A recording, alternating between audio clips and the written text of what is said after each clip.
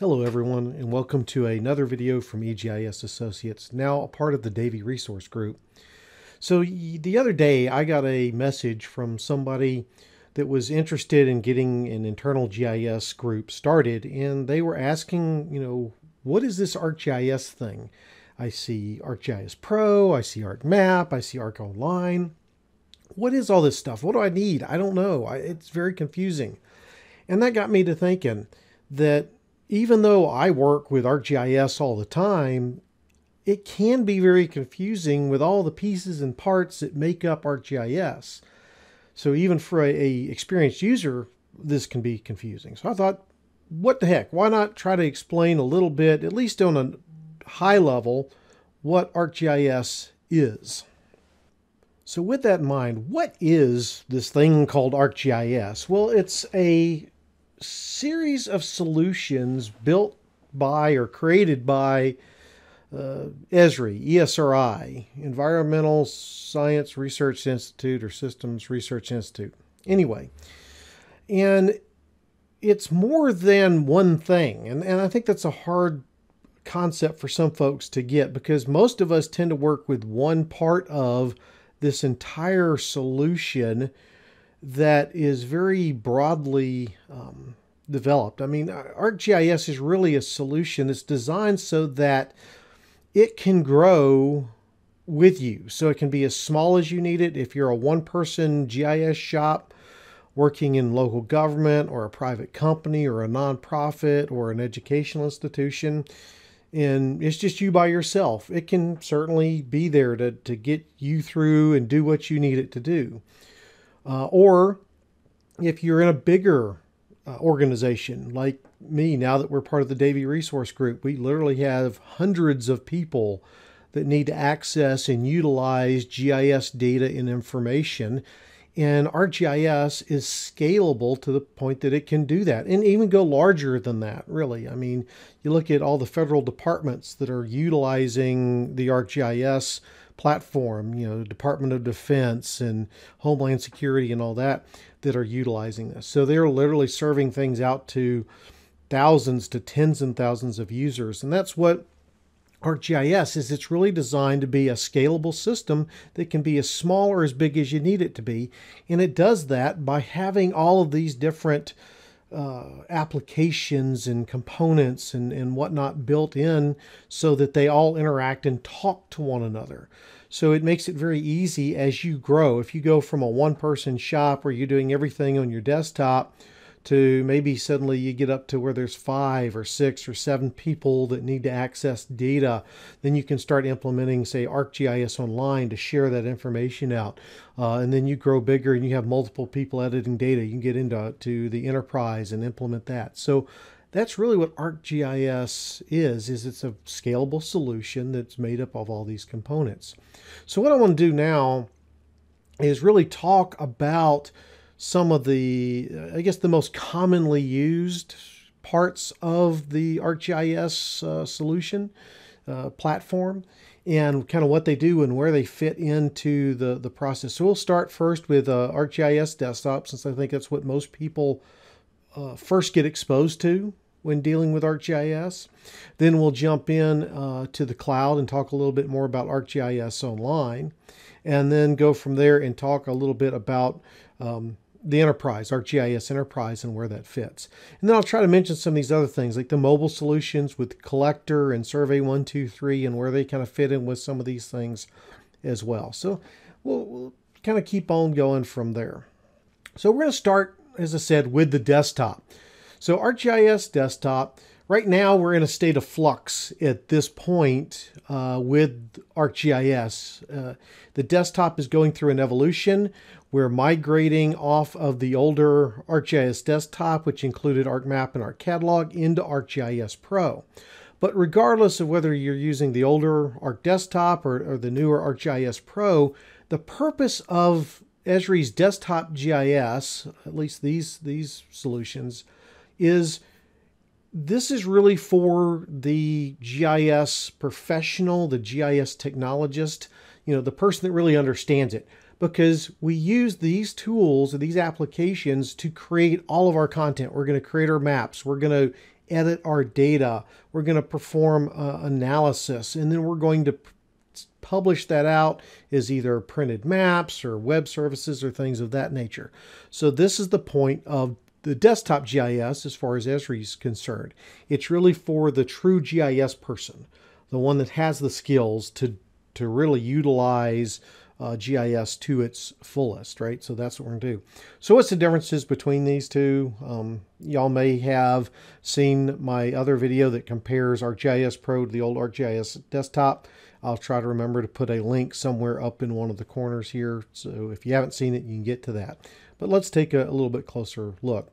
So the old ArcGIS Desktop, I say old, it's a lot of folks are still using it. It's still the primary mainstay of desktop GIS for those that are working in the ArcGIS platform.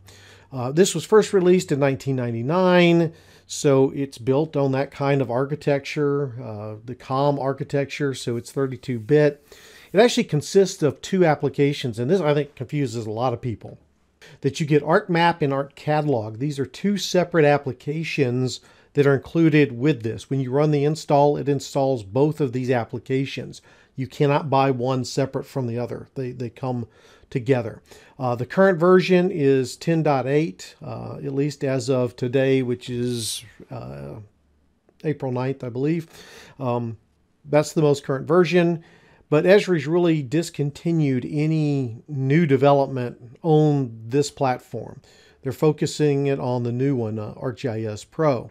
The only thing they're really doing, and the only thing they've really done for the last several releases, is push bug fixes, so any problems with the code, as well as any security updates that need to go along. So as you can see, I'll go ahead and let's switch over and take a look at these two applications really quick, just so you can see them in action. Okay, so we're going to start here with ArcCatalog. So the purpose of ArcCatalog is really to help you manage your GIS data. So within ArcCatalog, we can get in and connect to folders that may have data in them. So I'll go in and navigate to, say, my D drive here. So you can see I've got a bunch of different types of data. In here I've got shape files, there's some CAD files, there's an old coverage from an older version of Esri software called ArcInfo. Geodatabases are in here. So I can do things from here, like if I wanted to copy this city limit feature class into another database, I can do that here. If I wanted to rename a shapefile, I could do that here by right-clicking and renaming. And the reason Esri developed a whole separate tool or application for managing GIS data is that some of these things are very complicated. For example, this shapefile, if I look at it in standard Windows Explorer, and this was on my D drive, GIS, and go down here to geocoding, right? So here's the geocoding shapefile.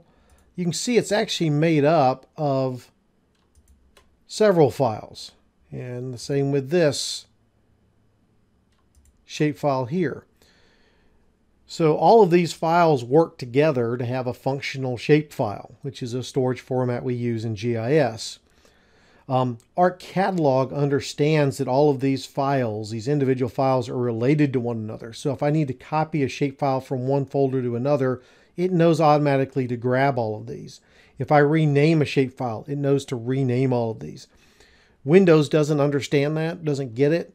So it doesn't know when you grab the SHP file here, which is kind of the core of the shapefile, then it doesn't know that I need to grab all the others, right?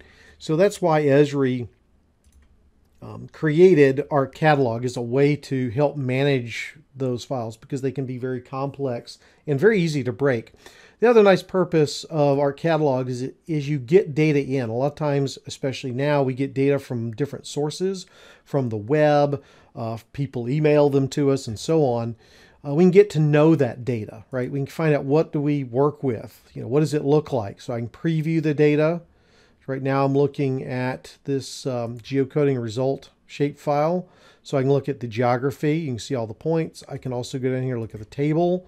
So I can see the attributes that are associated with those points. If somebody's actually created the metadata for the shapefile, which they probably haven't, but if they did, I could get in here and see, why does this exist? How often is it updated? And those kind of things I can do here from catalog. So again, it allows me to manage data. And this is just kind of the tip of the iceberg of the things you can do here in our catalog. So now let's jump over in and take a look at ArcMap. Okay, so we're now here in ArcMap, as you can see, and this is where most GIS professionals, technologists, whatever you want to call us, spend most of our time, because this is where we're going to visualize our data, right? You can see here the zoning data, the parcel data, the natural water data being displayed here. So we can visualize it here. We can also then go out and create our layouts. So this is where we would create our printed map and put in all of our title block information and scales and north arrows and legends and things like that. For the most part, this is also where we're going to come in and edit data. So we can zoom in, and if we want to split a polygon or create a new feature, we're going to do that here in ArcMap. This is also where we do our analysis. So we can get up here to geoprocessing tools, which are what our analysis tools are. So we can do buffers, is something within a certain distance of something else, clip to extract data out, merge data together, and so forth and so on. So we can start doing a GIS analysis here in ArcMap. We can go into Arc Toolbox, which is part of ArcMap, as well as ArcCatalog for that matter. So we can do some of these things in ArcCatalog if we want to. And so you can see just some of the basic tools here. So to extract data or look at overlay, how much of one layer overlaps another layer, and so on. So we'll be able to do all of this inside of ArcMap. As you can tell, ArcMap from the interface is much older. As I said, came out in 1999, so it leverages a 1999 interface. So it's a bunch of various toolbars that get turned on depending on what you're trying to do in these windows. As I said, this is going away, right? It's going to be replaced with ArcGIS Pro. So let's talk about it for a second. So ArcGIS Pro, as I mentioned, is Esri's newest desktop application. It does basically the same thing that ArcMap and ArcCatalog does, just in a much more modern interface. You get that ribbon interface like you have in Word and Excel and AutoCAD and whatnot. I find it to be much more user-friendly, especially to brand new users, than the old ArcMap and ArcCatalog interface. So a lot of folks are beginning to make the switch. Now, it does require some beefier computer hardware to run. And again, I've got a video that talks about that. Does your computer have enough horsepower to run this? But slowly people are migrating over to this new application from Esri. But again, it does pretty much everything that ArcMap and ArcCatalog does, plus a whole lot more. And this is where Esri is really focusing its development. So let's quickly jump in just to take a quick look at the Arc Pro application as well. Okay, so we're now in Arc Pro. You can tell the interface is a good bit different. It's got the ribbons up here.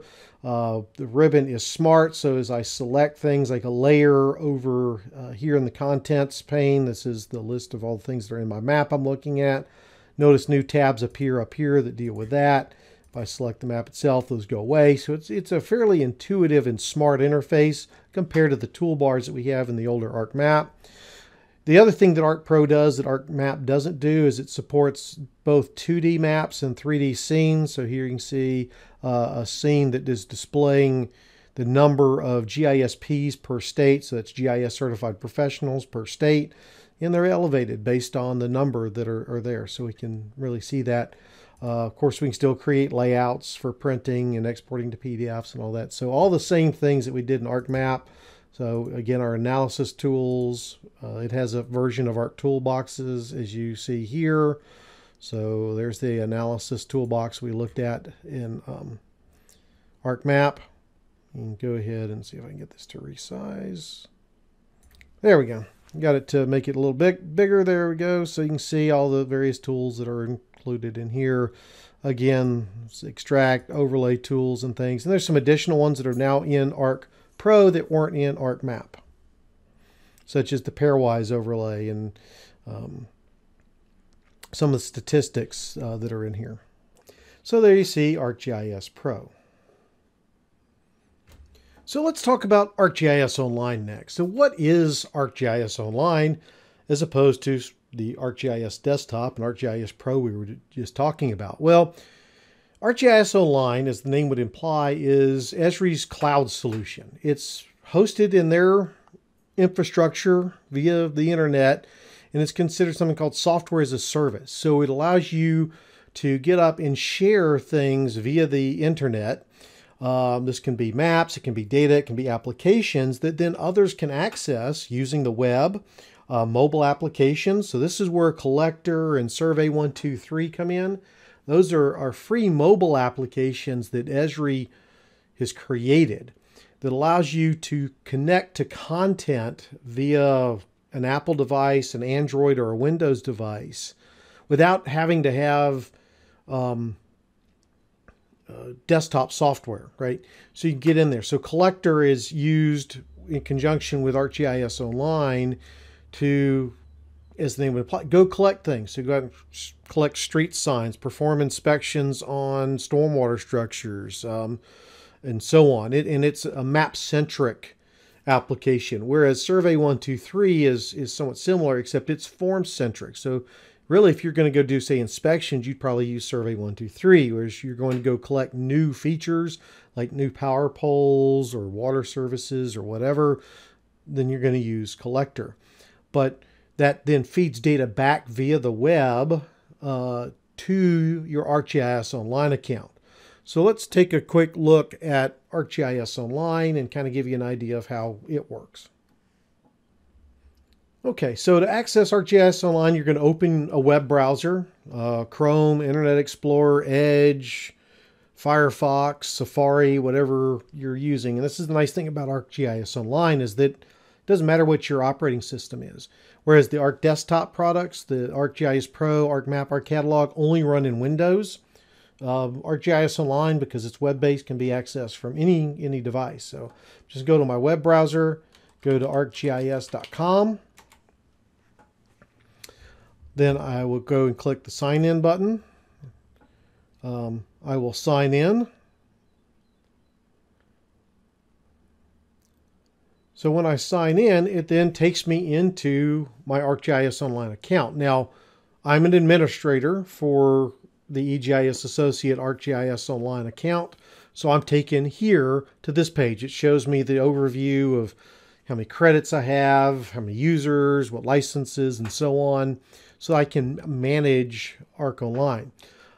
If you're not a administrator, you're going to come in typically on the content page. So this is all the things that you have created in ArcGIS Online for various purposes. So you can see I've got a web map. I've got some hosted layers.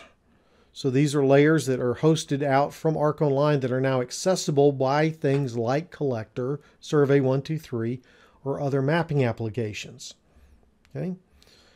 And let's see, what else do we have?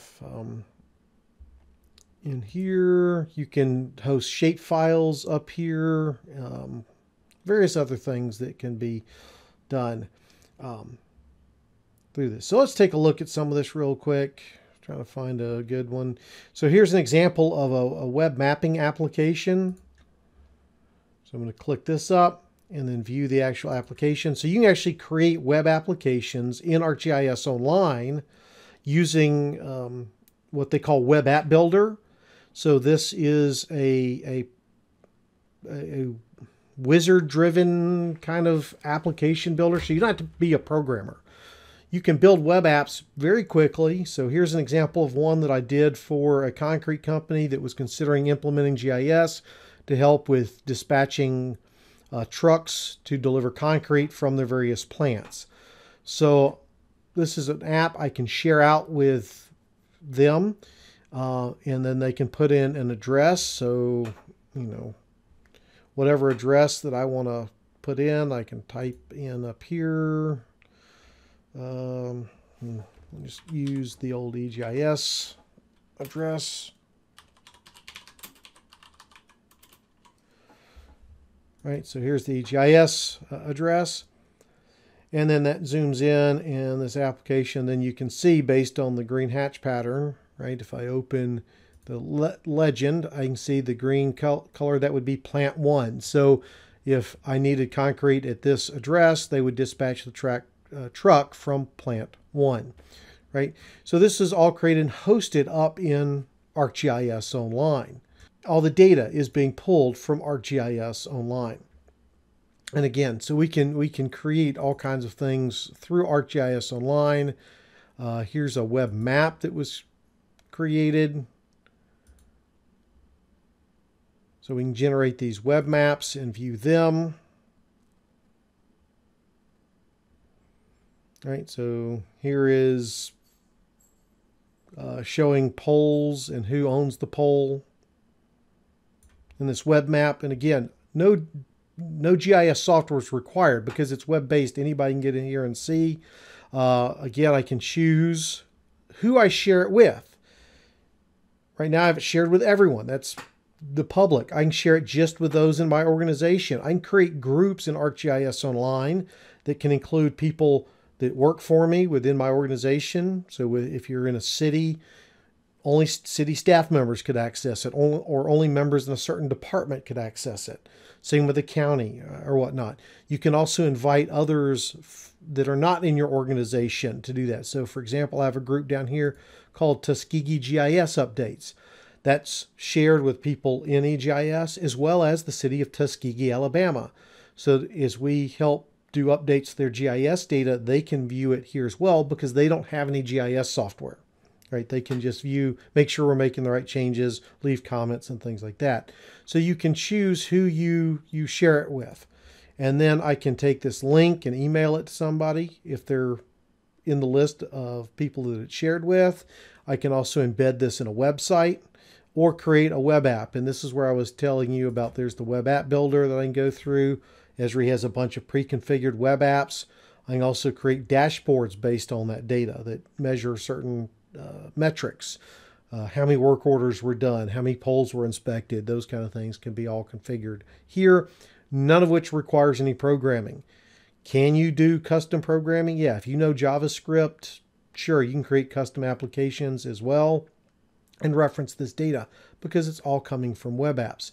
And the same data that I'm publishing here, if we go back into, say, ArcGIS Pro, I'm back in Pro. Let me close geoprocessing pane. When I go over here to my portal over here, this is that same content that I have available in ArcGIS Online. So there's that arcade test map. So I can also bring this in directly into desktop as well, right? So I can share it with people, whether they have web apps and so on, or a web browser and those kind of things, and really expand the use of GIS beyond those that have specialized software, specialized skill sets. I can even take this out to the public as well. So I'll go back to my browser real quick here. Let's see, where is that? There we go. That's right. I'm going to go to a new tab. I'm going to search for the city of Peachtree City. So it's a city here in Atlanta, in the metro Atlanta, Georgia area, just down near the airport. So I'm going to go to their website. If I go to services, oops, click too quickly, go to maps. Here you can see that they have an interactive zoning map that they've deployed. This is also coming from Arc Online. So they've embedded this map into their primary website. So now citizens can come in here and look up zoning for various parcels, and ArcGIS Online is facilitating that. Okay, so now let's go in and now that we've seen a little bit about ArcGIS Online, kind of get some rough ideas of what it does, let's look at ArcGIS, or talk about ArcGIS Enterprise. Okay, so what is ArcGIS Enterprise and how does it differ from ArcGIS Desktop with ArcMap and ArcCatalog and ArcGIS Pro and ArcGIS Online? So ArcGIS Enterprise is for any organization that really has multiple people that need to access, manipulate, edit and whatnot, the GIS data. So when you start getting 3, 4, 5 more users that need to manipulate the data in your GIS, that's really when you need to start looking at getting ArcGIS Enterprise, because it provides the tools and the solutions needed to allow for multiple access of the data from multiple locations. So with ArcGIS Enterprise, once you fully implement it, people can access the data with all the desktop solutions. They can perform edits and whatnot. You can also deploy things like Collector and Survey 123 so people can access it on their mobile devices outside of your office. You can deploy web applications that allow them to access, edit, and query data as well, both inside your firewall and potentially outside your firewall. So it really opens up access and manipulation of your GIS data across your entire enterprise. And of course, there's also permissions controls and all these, so you can limit what some people can do. So for example, the planning office can be set up so they're the only ones allowed to manipulate the zoning and land use, whereas the tax appraiser is the only one allowed to deal with parcels. And the utility superintendent is the only one that can update and make changes to the utility data, right? So you can configure all of that and allow certain access to certain members of your organization and even potentially those outside, depending on what you want to do. But the thing with ArcGIS Enterprise that is very different from, say, ArcGIS Online is this is going to be hosted on your own infrastructure. Now, it can still be virtual. It can be in the cloud, but it's your infrastructure as opposed to ArcGIS Online when Esri is providing the infrastructure for hosting that. Now, ArcGIS Enterprise is made up of multiple components. You've got server, you've got SDE and data stores, you've got portals, there's insights, there's a bunch of different parts and pieces. The 3 primary parts of this that are included with the core license is server, which allows you to take your data, your maps, and serve them out as web services. That means that you can then access them with things like potentially Collector, web apps, and things of that nature. Then you have SDE or data stores. SDE is the older name, which stood for Spatial Database Engine. That's your multi-user access control. So that's usually connected to some sort of relational database like SQL Server or Oracle or that kind of thing. And that's your centralized storage for all of your GIS data. So all your feature classes, your parcel data, your zoning data, your road data, and so on is stored in that component. And that's where you set up controlled access and allows for that multi-user. It also has tools to handle conflict. So if 2 people edit the same parcel, which one do you keep, right? And that kind of thing. So again, that's where that multi-user connection comes in. And then Portal, the other component, is basically the same thing as ArcGIS Online, what we just looked at, but it's installed on your local machine or your local server, I should say. So all that same functionality we were just looking at is in Portal, but in the case of ArcGIS Enterprise, again, it's on your infrastructure. So it mimics that. The other advantage to that is that you control when things get updated. That's one downside to Arc Online, is that because it's Esri's cloud, they're going to be publishing updates, so implementing new versions and all that. They're going to do that, whether you want them to or not. Whereas with ArcGIS Enterprise, because it's on your infrastructure, you control when updates happen. So if you want to go from 10.5 to 10.8, that's up to you. Whereas with ArcGIS Online, Esri is going to automatically keep that up to the most current version. So that can be problematic because sometimes bugs get introduced, or if you have customizations, that can cause issues or whatnot. But like I said, ArcGIS Enterprise is all on your own environment. So that's kind of what ArcGIS Enterprise is, and really kind of goes through the major components of ArcGIS as a whole. So I hope that provides you with a much better understanding of what this whole ArcGIS thing is, and at least the primary components of it. There's a lot of different pieces and parts that we didn't get into because that could be a 8-hour long video easily, and don't want to do that. So with that, again, thank you for watching. I hope it's been helpful. If you do need some help figuring all this stuff out, please feel free to reach out to us. We can help you set up an enterprise GIS implementation, figure out which of all these components you need. We can integrate GIS with other solutions, work order, permitting, you name it, utility billing, so on. If you're trying to figure out, really what parts of GIS do I need? Do I have to do it? How should I upgrade? What's my hardware like? We can do that. We can help you with a strategic plan or needs assessment. Maybe you need some help on a big project. You don't have enough staff, but you don't need them for a long time. We can help you with our Rent-A-Tech service to either do on-site or remote staffing there. And of course, we provide training and support. So if you got people, you want to learn how to go, say, migrate to Arc Pro, and you need to learn how that works, we can give you the training support you need to do that. So feel free to contact us. Our website is www.egisassociates.com. You can feel free to give us a call at 678-710-9710 or email us at info@egisassociates.com. So with that, y'all have a great day. Please stay safe with all this COVID-19 stuff going around. I know it's not easy. We're all kind of locked in, probably going stir crazy now, but really your health is something that is extremely important, and we hope that you stay safe and all of your family stay safe. And we'll look forward to seeing y'all in the next video.